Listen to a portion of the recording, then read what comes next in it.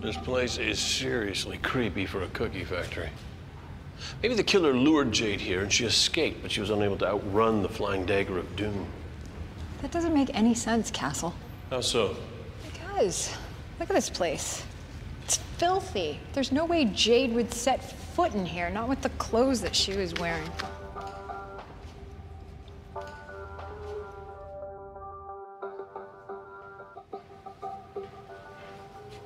This must be his lair.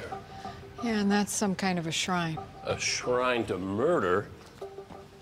Check this out. The design of this hilt matches the bruises we saw, and I'm betting there's traces of blood on here, too. Someone's here.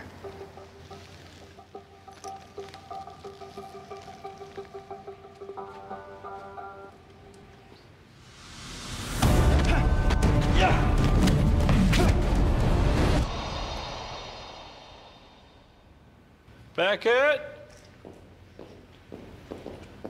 Castle, what happened?